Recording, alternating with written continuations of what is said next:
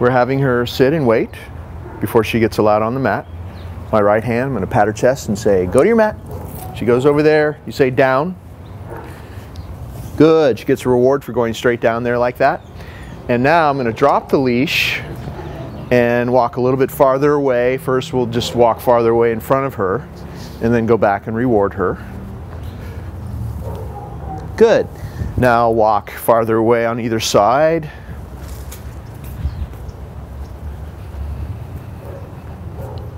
And then back in front, because you always reward her from in front, so you always come back here and then approach her and above her like this and reward her. See how she's waiting? Good. Make sure she waits for you to put her on the mat and then she takes the reward off the mat. Now I'm going to walk around her both ways from a farther distance.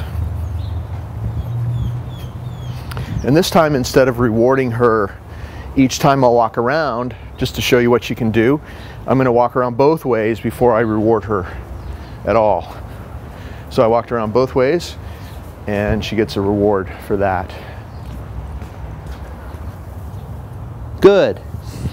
And now before we end this section, I'm just going to walk farther away, way far away, other end of the yard, come back.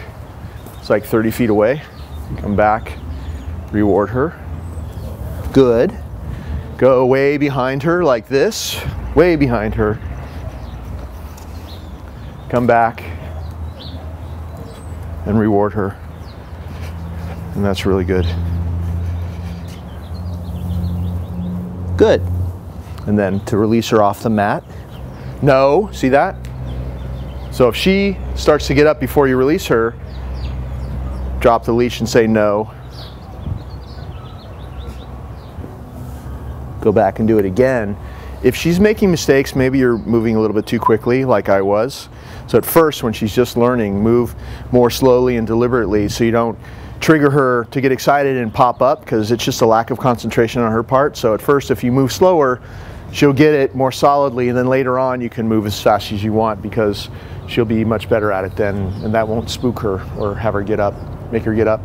So you're standing next to her, just like in real life. If you haven't her in downstay, and everything that you do on this mat is going to carry over to real life out in the street or wherever you are, she's going to wait till you come back. No matter what happens, where you go or any distractions around you, she's going to wait until you come back before she leaves. She's waiting for you to come back next to her, pat your leg and say, okay. And then sit, because everything starts and ends with a calm sit stay.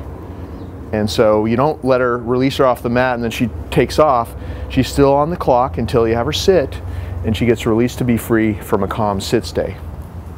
And actually really make sure she waits. See how she's waiting till I pat her chest? See that? No, don't let her touch her nose to your hand. Nope.